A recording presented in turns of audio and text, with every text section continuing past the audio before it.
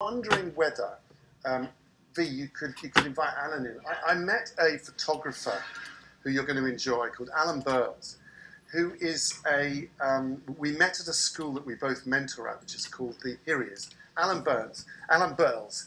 Have we got canned applause? No, we haven't. But we can do this. We can go, he is here. There we are. He's come all this way. So I met Alan at a school that we both mentor at, which is called the School for Communication Arts, SCA2.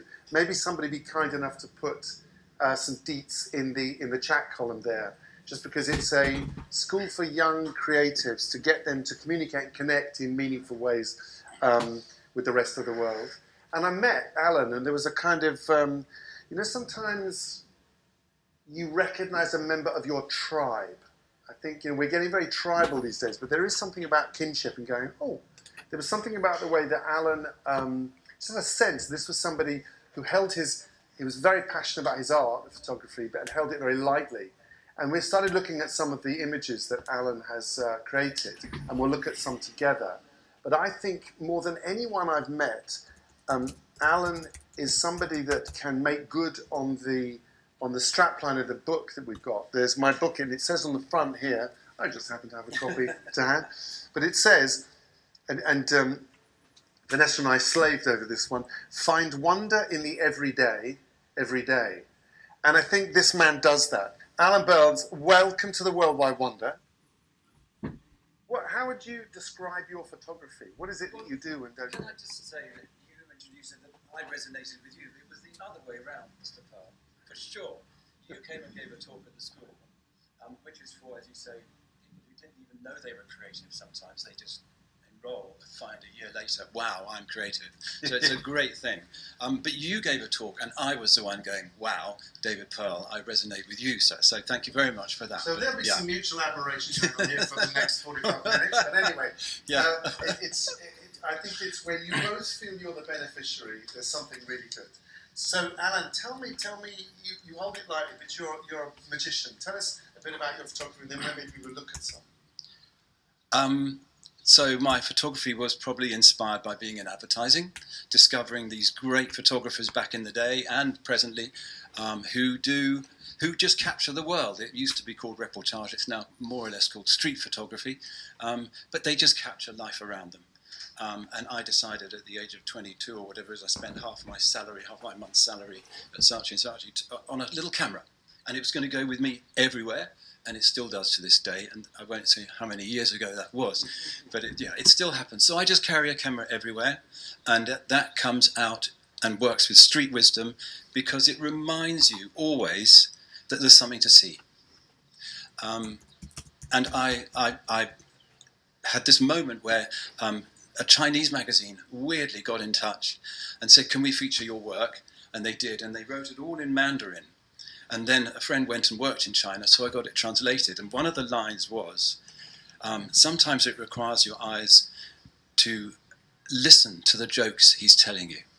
That's beautiful. Which was just stunning. Oh, that's wonderful. So I now call, if I have to describe how I work, I call it listening with my eyes. That's beautiful. Yeah. And we're gonna, let's look at some. Well, one of the things that I think is really interesting, before we look at any images, Nick, I know, is rushing around to load it up to the machine, but is that while you're laughing, you're learning. There's something about art that needs to be serious. I remember John Cleese saying, don't mix serious and somber. And one of the things I love about your work is very witty. And that, for me, makes it deeper than less deep. That's a lovely thing to say. And I think there's an exhibition at the moment in the Whitechapel Gallery or somewhere, and the title is "Life is More Important Than Art." Yeah. And I'd love to have thought of that myself because that's really what I'm about. Well, here's some life. Yeah. So here's some life.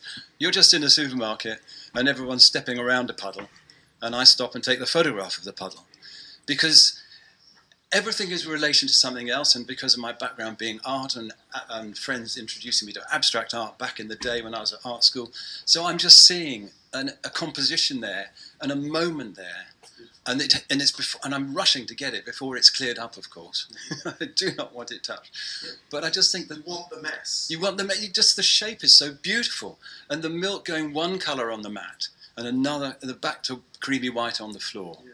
It's just this magical play in my eyes. And what happens is, we were talking about listening with my eyes.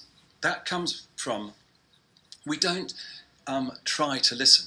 We just listen. Hearing comes to us. There's no grasping at it, but looking we grasp sometimes. And so listening with your eyes is just walking around and letting the world come to you. I love it. If I had a bell, I do actually have a bell somewhere, but a little bomb went off in my head. I'm going to listen with my eyes. Actually, we should probably write that down. Somebody in the studio is writing down these insights, but I think it's beautiful. Let's keep looking through, if that's okay. Sure. Scroll Yeah. through.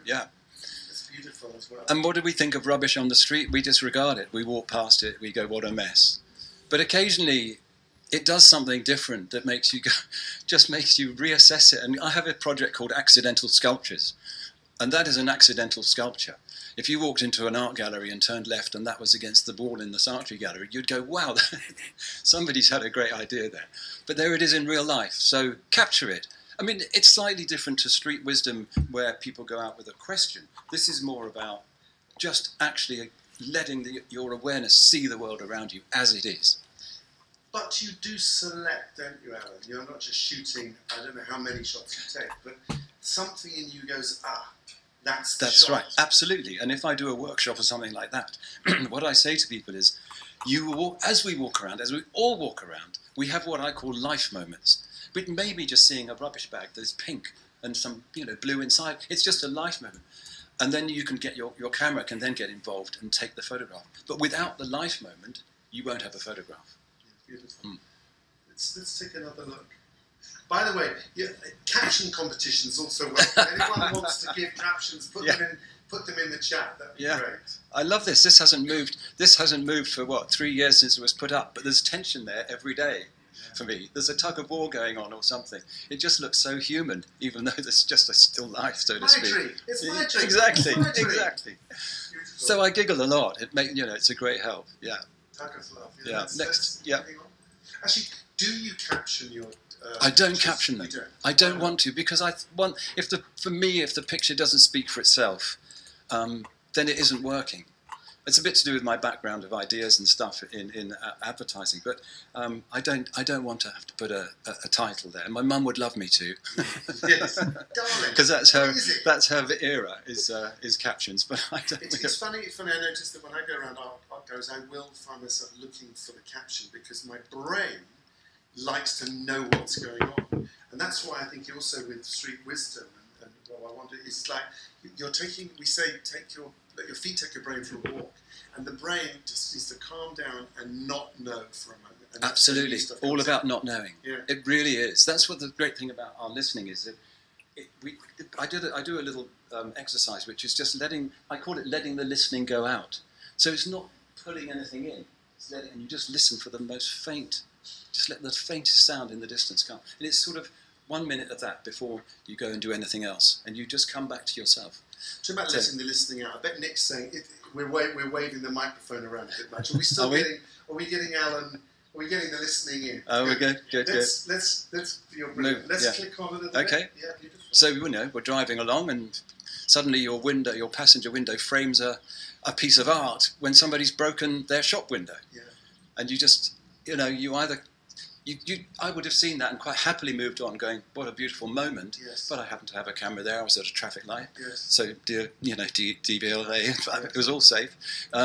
So you just get a lovely picture out of it. There's an exercise that I learned actually from David, who you met earlier on the call, which is basically you close your eyes, you're in a room, and someone holds your hand, and they are the photographer, and your head is the camera.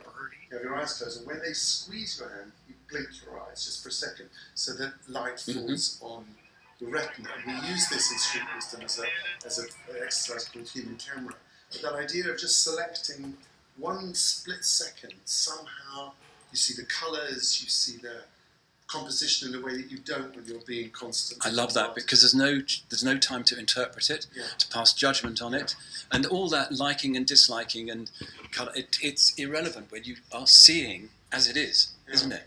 Yeah. We just bring so much judgment into it, and that means we disregard stuff because we've classified it and moved on. if you can unclassify the world, it becomes so fresh. I mean, that means you can sit in a dentist waiting room for 30 minutes and not be bored, because it's fresh, everything you're seeing, and there's relationships between all the objects and stuff. I mean, I think there's some more photographs in here that show. Let's click on through. So this is a relationship between green tables and their shadows in hot Malta, and I loved it that the paving stones were burning my eyes, but the magic of the two, the shadows and the tables together. It's like a dance. It's like a dance, absolutely, and you see it. You know, it actually looks lovely on this screen, David, where the size really helps bring it to life, doesn't it? It does. Yeah. Okay. It's so beautiful. Thank you. What have we got Next, yeah. And there's my waiting room. Yes. So that's a hospital. Yes. And you're just looking out of the door, waiting for your appointment.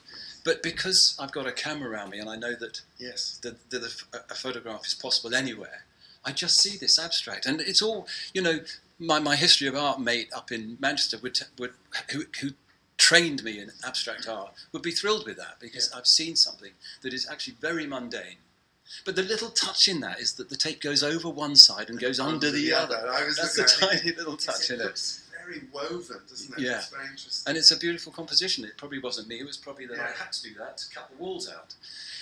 I'm guessing you don't have your camera on you the whole time. The whole time. Well, bath and...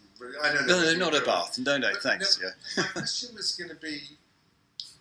And this is, I often think street wisdom it's like a gear in your mind. Once you've had an experience of street wisdom, it's something you fire off in, it's like an optional colour. I can push a street wisdom button in my mind and suddenly be reading the world around you differently. Is that the same with you? Is there a photography that goes, okay, now look, and is that different than everyday Alan? Not really. Right. No. I take it everywhere, and if I'm caught up in my thoughts and I'm not whatever, then so be it. Yeah. But it goes with me everywhere, because life doesn't turn off because you put your camera away. Yeah. You see, it just doesn't. That sounds like someone should have said that. Yeah. It was said here, people. Alan Bowles, 29th of September 2023. Life doesn't stop because you put your camera away. Yeah. I love it. Yeah. Let's have another. Thank Let's you. look at another few. You see? Yeah. So in our house, we're a bit lazy with the tea bags sometimes, Yes. and they go in the plastic bowl so we don't chip the china bowl underneath, and water collects and makes the most beautiful. Well, for me, you know, what an elegant little dribble of tea that is, and I just found there's beauty in it, so I took it.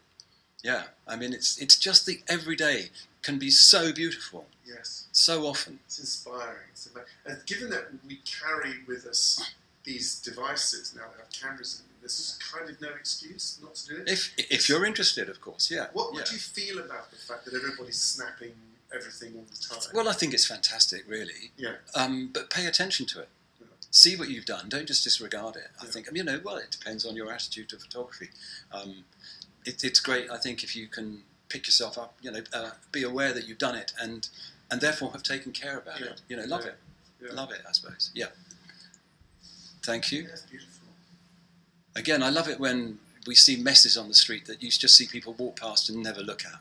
But if you just look, I mean, that is a composition. The white bits at the front are taking our eye into the mess of the van. Yes. There are lines everywhere as a V taking our eye further in. It's just a beautiful composition. Yeah. I could see a still life painting of that. Yeah. And, you know, maybe I should be doing one. But so I find it just exhilarating when I see that stuff. It's interesting also, the person who did that will probably not, it was not building an artwork, to put it that way. That's right. So there's a little bit of an unconsciousness about that we're all doing things that looked at by somebody else, there's beauty in it. Hugely so. I think so. Absolutely. Yeah. Have we got time for a few more? I think we've got time for a few more. And well, we see flower shots everywhere, and they're always beautifully lit and elegant and artistic. And then your neighbours throw their, what are these? I never even know the name of the plant. Rhododendrons. Hydrangeas. They throw their hydrangeas in the recycling bin, and they just look a picture, don't they? Stunning. So yeah, when I looked, and I noticed I had two emotions. One was, oh, how sweet, and then I thought, oh, You just and look at the quality of them. They're not even wilted yet. But you know, hey, it makes a photo for No, me. it's beautiful. Yeah. And you walk past office windows every day and blinds every day. But suddenly you've got an artistic, sort of an almost artistic statement there, and it's just those zigzags that would have hit me. I didn't look for it; it just hits me, or just touches me. Is probably a better word. Touches me, and I go, right. I'm going to respond. I'm going to respond and do the mechanical thing now. Get my camera out and take a photograph. Yeah. One of the things people often say in different ways have said today is this sense of there's non-randomness in the randomness. There's a sense of organisation, there's a sense of elegance, sense of poise. There's a sense that it means something. And you know, people can scoff and say, well, you're just making up that meaning. My view is you're always making up the meaning. Always. The question is which dots are you which dots are you going to join? Absolutely. Let's look at a couple more if we've got time. And if not, go take some. So, look at that. Yeah, someone had an accident and bashed the pole over, and suddenly there's a symmetry with the street. That's all it is. And I found it amusing and quirky, so we get a photograph of it. Again, there's beauty in the disruption. And then there's human life. You know, there's us being human. And I've got a few, I think, in a row of us being human. And anybody who's got children and has been in an airport, this probably resonates with them. So yeah, we're standing around in a queue, the plane's been delayed, and there's a human reaction. You know, what I get from that is everyone would really like to do what she's doing. Yeah. But one person is doing money, one person that's right. is looking at them. Yeah. I'm going to fold my hands and then there's a lady looking into That's right. That's right. And we've all got a queue behind me. And I love it that the girl is both comfortable and sulking. Yeah. I love your work. Sulking in comfort. I really do. Great. Thank you. And then just a person on a bus. We're on the bus, we're on our commute, we're on our whatever the whole time. And suddenly someone does this tiny little thing because they're on the phone and they need to hold it. I mean, I'm very lucky on that journey with the light. It's worked beautifully for me. But I just, you know, it makes me really celebrate life. And do people mind that you take a picture? Well, I don't ask, because in this country we're allowed not to ask. Right. There are some countries you have to get permission, but we don't Right. have to. And also, I'm going to back myself and say, look, I'm celebrating life. Yes. There are a load of artists, photographers, novelists who condemn the world. Yeah. There's plenty of that around. Yeah. I think there are fewer of us who celebrate it, because we're less recognised, so to speak. It's less, funny enough, it's probably got less monetary value to celebrate life than to condemn it, weirdly, in the art world. I don't know for sure, but we'll see. Yeah, that is a thought. Well, I think you've landed us in a really interesting place because, look. See, just the pub, and this lovely girl, Tony, in our local pub, has to carry her pen somewhere. And that's where she carries it, especially in COVID with the mask. She probably couldn't put it in the mouth, in her mouth where it might have, So that's just great fun. Let's keep going, thank you. And I don't know why I went for that, but I just love the absence of hands. It's cold. I mean, the drink was probably cold when she was drinking it. I just found it charming, really. It's just. I love that you don't know why you did it. It's also great. Yeah, it just makes it. There's something that stirs in me that just goes, that's lovely, and the texture of the wool is so soft. And it seems to me, for me, the texture also goes up the Guinness glass. Yes, it does. Nice one. And I like, just. Completely incidental. That little blue frame behind the Guinness cup is a lovely counterpoint to the pink. Yes. You just life, the universe, whatever, gave me a that. composition. Yeah, absolutely. Thank you. Next. And sometimes life gives you a complete gift, because that was an advertisement for an exhibition in the National Gallery. And in the real painting, he is looking at the heavens and the angels are looking down at him. But we have a tube station in London called Angel Islington, and they just call it Angel. And so he's looking up, and I just thought the word instead of the angels is great. Yeah, great fun. Yeah. Thank you. Next. Yeah. I mean, credit to the hedge cutter here, but do they think they've made a sort of almost an artistic object, a sculpture? I don't know. I hope they do, because I think it's fabulously, really, really lovely and fun. Next one, please. And just the contrast in shadows here. You know, the recognisable tree on the wall on our right and the ground, but at the distance, that slanty, long shadows is a lovely contrast. It's just, that's a life moment. You walk behind the National Gallery in London in an afternoon, sort of 4 p.m, and that's what you'll get on a sunny day. And you can just celebrate it as you walk through.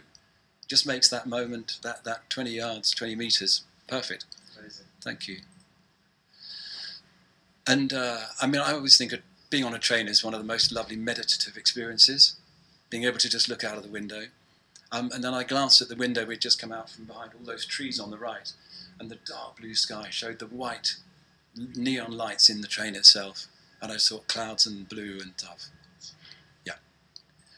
Okay, and last one. This is a foggy day on Clapham Common, and the sun is trying to get through this thin mist above it, and there's a goalpost in the distance, and it's just... I want that one. Yeah. I want that one in my room. Yeah. There we go. Beautiful. All done. So beautiful. So poetic. So, Alan Burl. Thank you so much. Alan, you're also going to, I think, might do a walk with us this afternoon. Yeah, I hope so, Maybe yeah. do some fun. Yeah. Maybe we'll see some of the shots that you took. I might while be you were out distracted by my camera rather than the philosophy of the walk, but we'll see how we go. We'll be distracted. Yeah. We love it. Thank Great you so stuff. much. Thank you, David. Alan Burl. Lovely. So lovely to be here. Thank you. You stay around, have some delicious food, Thank you very and see what lovely shots the world sends to. Thank you so much. That's great.